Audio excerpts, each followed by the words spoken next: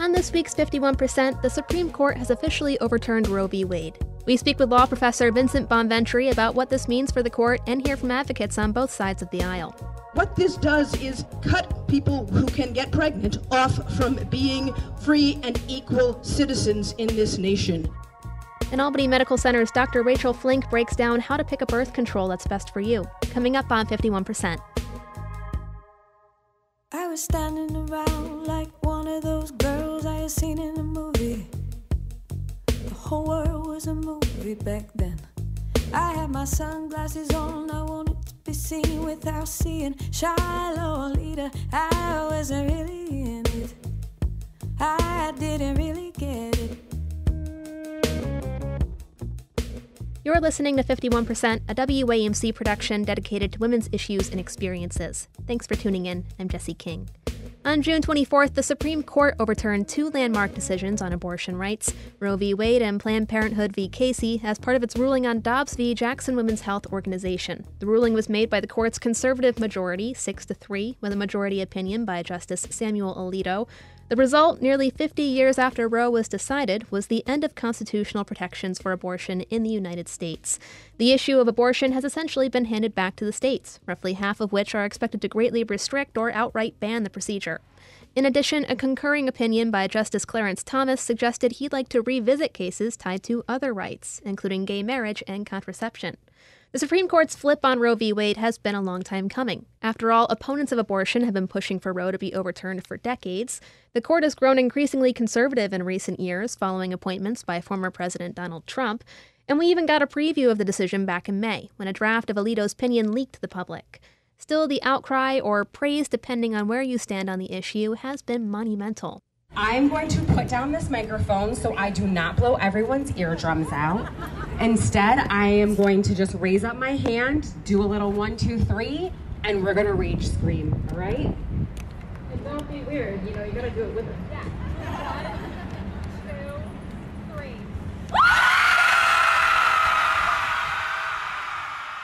Today we're bringing you some of those reactions, starting with a Say Abortion vigil organized by Upper Hudson Planned Parenthood in upstate New York. Now, abortion rights are pretty well protected in New York. The state codified Roe into state law in 2019, and Governor Kathy Hochul has signed multiple measures increasing support for both abortion providers and patients who may end up coming to New York from other more restrictive states. But on the evening Roe was overturned, roughly 500 people turned out for the vigil in Albany's West Capitol Park. Protesters brought signs reading "Keep your politics off my body" and wore stickers promoting Planned Parenthood. Aside from the screaming, it was a more somber event. Instead of chanting and taking to the streets, the crowd gathered around an open mic in the shadow of the state capitol, lighting pink candles as the night grew dark. I just am so angry, and I was talking to my therapist yesterday and telling him that I have so much unresolved anger, and I was thinking today, I need to do something with this. I can't keep sitting in my life and allowing people to victimize me and people more vulnerable than me. My name's Mickey, and I shouldn't have to be here right now, at all. But since I'm here, I figured I would talk about my story, because if we treat abortion like it's illegal, it's gonna stay illegal. I'm from Indiana. Yeah, I know. I don't like Mike Pence either. I had an abortion in 2016. I was 19. It was a bad situation. I don't owe you the details, but it happened.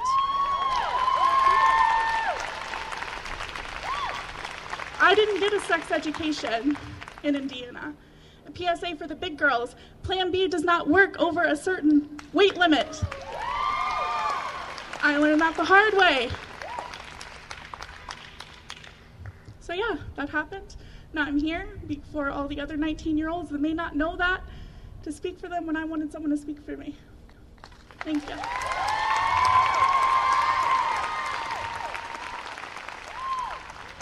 Hi, my name is Eden. I'm 18 years old. I graduated high school a couple of days ago, and in 2 months I'm going to college in Ohio. I will not have access to this service that I need. And I'm not a woman. I am transgender, I'm genderqueer, I'm non-binary, my pronouns are they, them, and that is non-negotiable. And I'm not gonna lie, I'm tired of the people who are only speaking out because this is a women's issue. This is not just a women's issue. I'm a pastor in the Christian tradition that celebrates a God who brings people into freedom out of slavery. What this does is cut people who can get pregnant off from being free and equal citizens in this nation. And that is wrong. So do not give in to anyone saying that this is good because it's about freedom. It has nothing to do with freedom except for the freedom of others. It cuts at least half of the population away from being free and independent and equal citizens in this country. Thank you very much.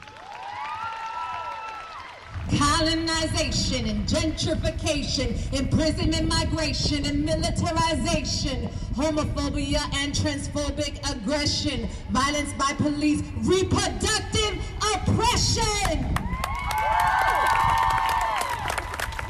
But from the pain we will open eyes, awaken hearts and awaken minds, and our demands we intensify. Strategically we are organized. Together we can raise the vibration through our action and imagination, respect, trust, and communication, and love for our future generation. Intersectional, inclusive we come. Collective power is how this is won. We keep it rising like the fire of the sun. We will rise like the sun. We will rise like the sun. In their dissent to the ruling, Justices Stephen Breyer, Sonia Sotomayor, and Elena Kagan wrote, quote, "With sorrow for this court, but more for the many millions of American women who have today lost a fundamental constitutional protection, we dissent," end quote. So what does this decision mean for the court? I spoke with Albany Law School professor Vincent Bonventre back in May, shortly after the draft of the Dobbs opinion was leaked in Politico. It doesn't appear the justices were at all swayed by the weeks of protests and outcry that followed the leak, as the final opinion released by the court closely resembles Alito's draft. Bonventre says he expected to see the court side with Mississippi and curtail Roe in some way, shape, or form, but he was startled to see Roe completely overturned. Calling Alito's approach dogmatic, he worries about what he says is a lack of nuance in the decision. The two basic strands of his analysis, that a right to choose is nowhere mentioned in the Constitution, number one, and then number two, it's not part of the history and tradition of this country. Those two, he insists as though they are absolutes. They're not absolutes. In fact, the first one, the textual requirement, is absolutely preposterous. We almost didn't have a Bill of Rights because the framers were so worried that somebody would make that argument. If any rights were listed in the Constitution, they were afraid people would make this crazy argument, well, then the people don't have anything other than what's listed. And then the other one, history and tradition, are you serious? None of our landmarks would have been rendered if history and tradition were required. But he treats those two as though they're absolutes. And that's what really puts so many other landmarks at risk. If he and the five, if they're serious about those two requirements. There have been some concerns that this decision could lead to the erosion of other rights, such as gay marriage. Do you feel that could be the case? Well, first of all, let's look at the two justices that Alito is so fond of in his opinion. One of them is Byron White. Okay, Byron White, in my own view, one of the worst justices ever on the court. Byron White was the author of Bowers versus Hardwick, which said that, Georgia and the other states could throw people in jail for being gay and lesbian. Okay, specifically for, as Byron White would say, engaging in homosexual sodomy.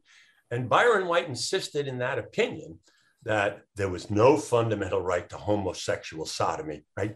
That's how he phrased the issue in the case, whether the Constitution confers a right of homosexual sodomy, right? As opposed to whether it's the government's any darn legitimate business in interfering with that.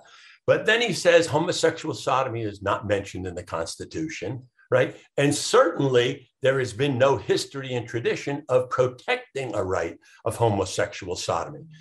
Well, Alito quotes Byron White quite a bit, and he relies on that argumentation.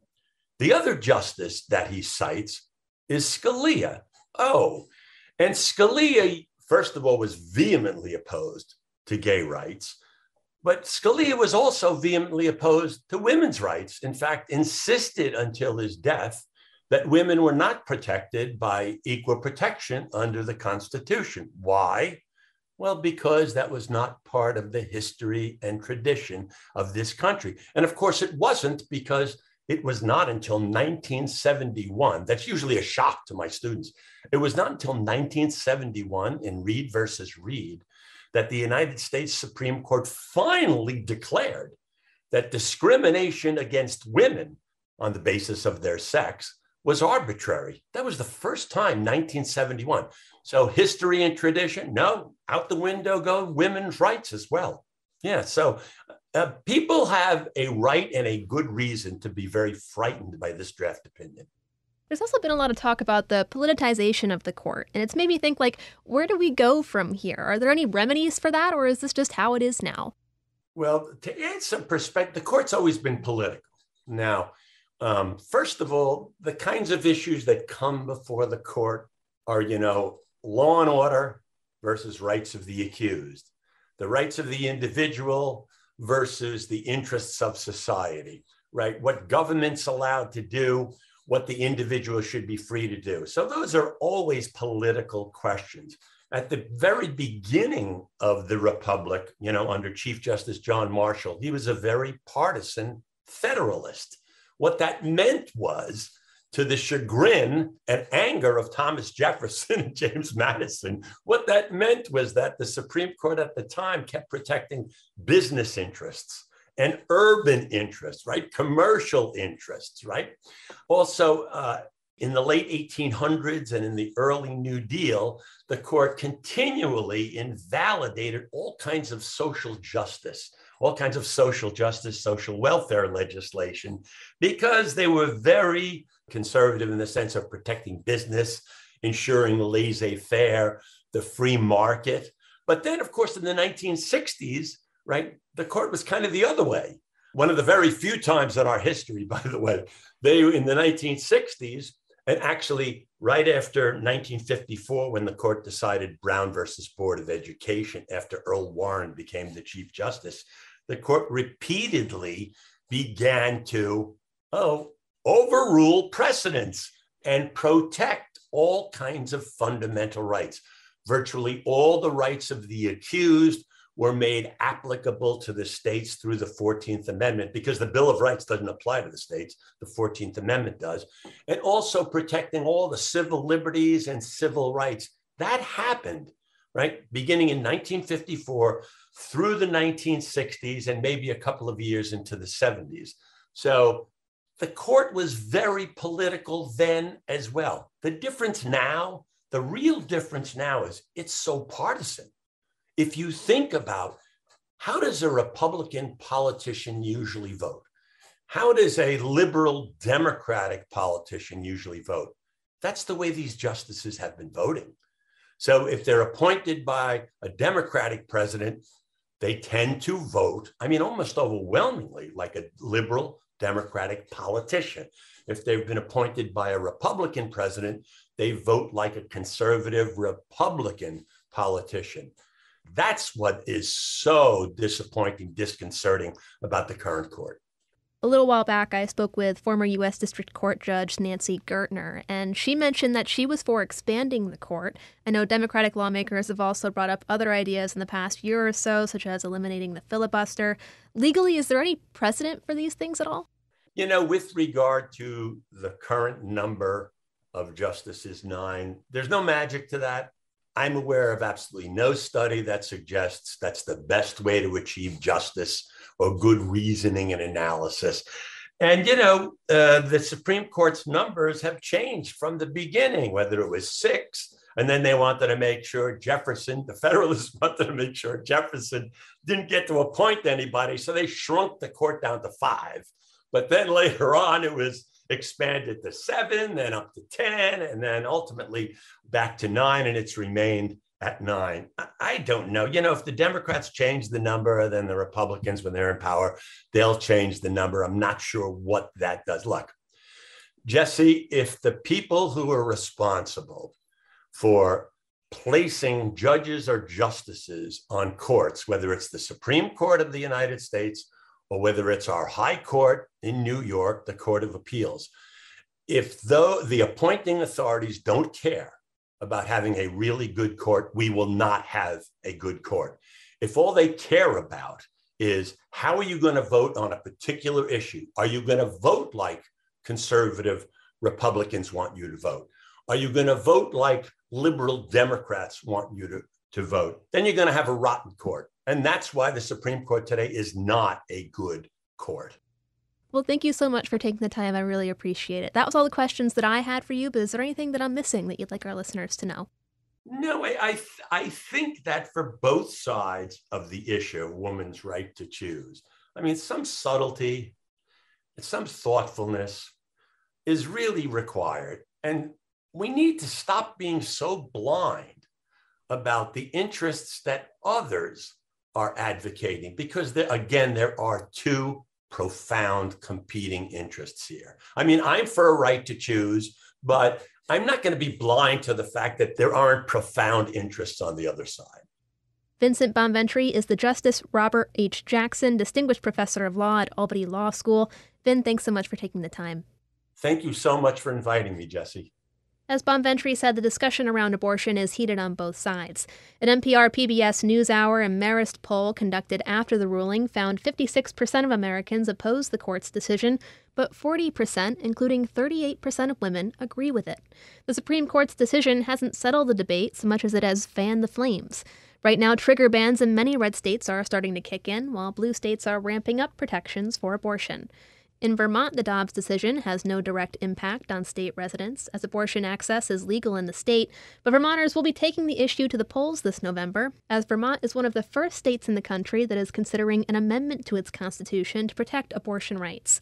On the day of the Dobbs decision, WAMC's Pat Bradley spoke with Mary Hahn Beerworth, Executive Director of Vermont Right to Life, about why she opposes the amendment and why she feels the court got Dobbs right. How much of a reaction are you expecting in the wake of this decision, especially since we kind of had a preview a few weeks ago when we had the leak of the draft decision? Do you anticipate a large reaction to this? Yes, and it will be a sort of sky is falling reaction here in Vermont, because it's very important for listeners to understand that Vermont in 2019, by legislative action signed by Governor Phil Scott, legalized abortion in statute through all 9 months of pregnancy, no limits, no regulations. An unborn child has no rights under Vermont law. And it's interesting, and I try to mention when I can, 215 plants and animals in Vermont have legal protection, but an unborn child has zero protection under the law. The same forces, Planned Parenthood and their very far to the extreme left allies, are pushing for an amendment to the Vermont Constitution, and that will be decided this November, to amend the Vermont Constitution to enshrine abortion in the Constitution so that we can never regulate or restrict abortion. And they are gearing up for an increase in abortion patients from other neighboring states that do require parental notification and other restrictions on abortion. Mary, so we are citing that constitutional amendment today, and it's very important that they do not use today's decision to add to a level of panic that we need a constitutional amendment. It's already decided by statute that Vermont has unrestricted, unlimited abortion through all 9 months of pregnancy by law. What do you make of the possibility of having a patchwork of abortion laws across the country? It properly belongs to the people of the states and their elected officials. So Mississippi will do what Mississippi will do. And if the residents of Mississippi don't like it, they need to vote out their legislators and put different people in. I think this is the right way to handle it. It was a judicial overreach to declare in the first place in Roe v. Wade and Doe v. Bolton that the Supreme Court could make law from the bench. It goes back to the people to decide, and that's the proper way that abortion should be handled. Respect for human life in some states will be very strong. Lack of respect for human life in Vermont is very strong as well. And so abortion rights are secure here, and it's a lot of Planned Parenthood stirring a pot so that they can get their donors, cranked up and get their activists moving, but without merit. Well, I mean, regardless of which side you're on, doesn't having it state by state make the work harder? No, I think it restores a proper perspective and balance. That's a human life in the womb, and I think we need to be saying and defending that life. And so some states will step up and say, not in our state, we're going to defend human life throughout all 9 months of pregnancy. We just had a nurse get kicked in the stomach here. She was 8 months pregnant. And if that her baby girl had died as a result of that kick to the stomach, there would be no charges for that baby's death. The woman who kicked her would simply be charged with assault. That was Mary Hahn Beerworth, Executive Director of Vermont Right to Life, speaking with WAMC's Pat Bradley. The Fall of Roe has many taking a closer look at their birth control and emergency contraception. For many people, understanding and practicing safe sex is going to be even more important going forward. And as mentioned earlier on in the show, Justice Thomas has said he'd like to revisit cases like Griswold v. Connecticut, which codified access to contraception without government restriction. And that has some worrying whether they should stock up on things like Plan B or talk to their doctor about getting an IUD. It's important to understand which birth control method is best for you and exactly how to use it. So to learn more, I spoke with Dr. Rachel Flink, Chief of Family Planning at Albany Medical Center. So birth control can be broken down kind of in a lot of different categories. Some people look at whether it has hormones or it doesn't, or whether it has different types of hormones. Other times you can look at it as whether it's something that's implanted into your body that just kind of working all the time in the background, or whether there's something that you have to take every day or something that you have to use every time you have sex. And so there's really a lot of different ways to break it down. In the U.S., the most common kind of birth control is the birth control pill, which I think everyone's at least a little bit familiar with. And then some of the longer acting options like the IUDs are becoming a little bit more common, but not quite as widespread. To kind of walk through, I guess, maybe the ones that people don't know as much and how do they work, what are some of those types? Sure. So the most effective reversible options are the long-acting ones, the IUDs, which stands for intrauterine device, and the implant that goes in your arm. And so there are two types of intrauterine devices. One of them has a little bit of hormone in it, and that hormone mostly stays right inside the uterus, so tends to make periods lighter and works for birth control just by being inside the uterus and preventing sperm from getting in. But very little of the hormone actually makes it into the rest of your body. The other type of IUD doesn't have any hormone in it. It just uses copper, and the copper basically kills sperm on contact. That's the main way that it works. But the copper IUD can actually make periods a little bit heavier or a little bit more crampy. So for people who already have bad periods, that's usually not the one that we'd recommend. And then the implant has a little bit of hormone in it that just kind of is there all the time, and it goes throughout the body. So it can cause a little bit more kind of hormonal effects throughout the body and can also cause some irregular bleeding. But those methods are all over 99% effective for preventing pregnancy. When it comes to the IUD or the implant, is there any kind of preparation that you have to do as a patient in order to have those things put in? So for the implant, it's actually a pretty simple procedure. We use numbing medication in the skin, which definitely burns a little bit, but then it goes numb and then we kind of pop it in. Your arm is going to be pretty bruised for a few days. But then once the bruising goes away, you're kind of all set. And the current implant that we have in the United States is called the Nexplanon. It's FDA approved for 3 years, although there's really good data that it's good for longer than that. And the company is actually studying it out for longer than that.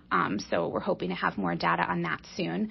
But the IUDs that go inside your uterus can be a more uncomfortable experience. So we definitely recommend kind of talking to your doctor or clinician ahead of time to make sure you know kind of what to expect. Taking ibuprofen before your visit is really helpful. If you've had bad experiences with pelvic exams in the past or a history of trauma, that's a really important thing to bring up with your doctor ahead of time.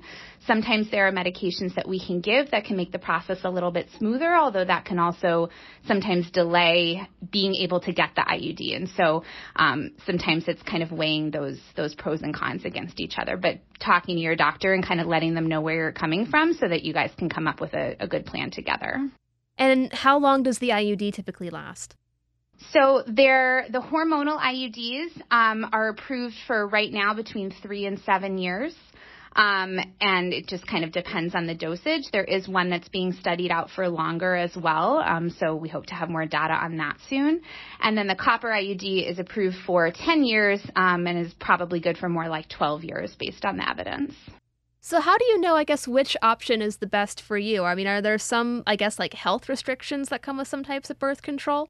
There definitely are. So I didn't talk as much about the shorter acting options like the pill. In addition to the pill, there's also a patch and a vaginal ring that have similar hormones to what's in the pill. Those contain estrogen and progesterone. They can be really good for regulating your periods, making them lighter. They're good for your skin. They're a little trickier because you have to take them more often. So there's an easier chance of forgetting to take something or having an issue at the pharmacy or something. And then the other problem is that, or the other limitation, I should say, is that for birth control that has estrogen in it, there are more medical contraindications. So anybody with a history of blood clots, anybody with a history of really bad migraines, some other complications like really significant diabetes or high blood pressure, people with any of those conditions generally shouldn't use birth control that has estrogen in it. Luckily, there's also pills that only have progesterone, and then there's also a shot that only has progesterone. So there are some short-acting options that are still available for those people. I had a doctor once tell me that they didn't want to give me the shot because I was still pretty young and that they wouldn't recommend prolonged usage of the shot. Are there any kinds of birth control that I guess work better for different phases of your life? So unfortunately, in the past, I think when we think about teenagers, everyone tends to just want to give them the pill because it feels, I don't know, we're used to taking pills. It's short acting. It feels like an easy place to start. Of course, it's hard for anybody to remember to take a pill every day and keep track of things, and especially teenagers who may not have their own transportation to get to the pharmacy, may not have as much control over other aspects of their lives. It can be even more challenging. But I think that there had been a view that maybe teenagers shouldn't use the longer acting options. And now we have a lot of data that we know that those things are safe. We used to think that the shot could only be used for 2 years at a time, but now we have good data that you can continue using it basically as long as you want to, as long as you're, eating a balanced diet and sort of taking other measures to make sure that you're healthy and your bones are healthy. And similarly with those long acting options like IUDs and implants, no one used to offer them to teenagers, but now we know that they're very effective for teenagers and that a lot of them want them. So certainly if somebody wants those options, we shouldn't be withholding them. When it comes to emergency contraception or like Plan B, how does that work? And I guess what exactly is it doing to prevent pregnancy? So emergency contraceptive pills, there's Plan B. The other emergency contraceptive pill is called Ella. Both of them are a pill that you can take up to 5 days after unprotected sex, and they work by preventing ovulation. So if you've already ovulated, they're not going to make any difference. And if you're not at the point in your cycle where you would be ovulating, they're also not going to make any difference. But if you just so happen to be within kind of the week before you're supposed to ovulate and you have unprotected sex and the sperm is going to be hanging around, it can prevent ovulation until after the sperm are no longer hanging around. And that's how they work to prevent pregnancy, is just by kind of pushing out release of the eggs so that fertilization and conception never happen. And so that has to be taken within 5 days of unprotected sex. Are there any kinds of things that can make it less effective?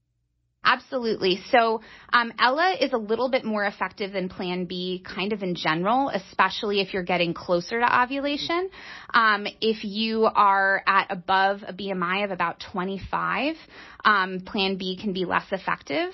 And Plan B is also a little bit less effective kind of further out. The most effective forms of emergency contraception are actually IUDs, mainly the copper one, although it does seem like the hormonal one is also effective for emergency contraception. And those don't lose effectiveness at any point within the 5 days. So unlike the pills that are more effective the sooner you take them, if you're on day 4, it's just as effective as it is on day 1. How does Plan B differ from a medication abortion? That's a really good question, and it's something that we hear a lot of lately. So medication abortion works on a pregnancy that is already implanted and growing inside the uterus. Medication abortion is a two-step regimen. The first medication is mifepristone, and that kind of stops the pregnancy from growing and starts to sort of, I generally say, loosen the pregnancy from the inside of the uterus. And then the second medication is misoprostol, and that's what causes your body to actually expel the pregnancy. Mifepristone and misoprostol wouldn't work after unprotected sex because there's no implanted pregnancy, and so there's no progesterone, there's no, uterine lining or anything that you're kind of worrying about at that point. So they work really differently. The emergency contraception works before conception, and medication abortion works after implantation. What do you feel that I guess most people misunderstand about birth control and family planning? Or is there any kind of like general advice that you would give for them? I would say one thing is this idea that that when you take hormones, that's something, sort of different or unnatural for your body. Throughout the menstrual cycle, throughout the course of the month, our ovaries are making these different hormones and releasing them all the time.